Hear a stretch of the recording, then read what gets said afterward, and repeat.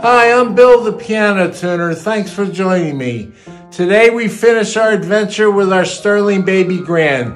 We're going to reassemble the action and put it back in the piano. The first thing we do is put the key upstop rail back in place. Now we're going to put the top action back on.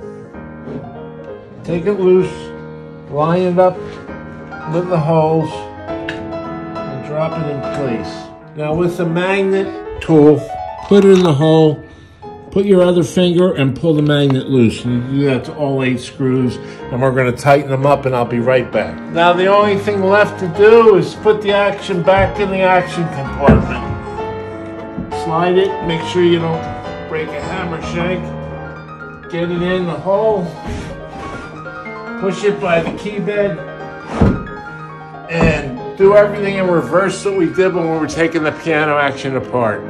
And until next time, I'm off to tune pianos where I'll be perfecting each note one key at a time.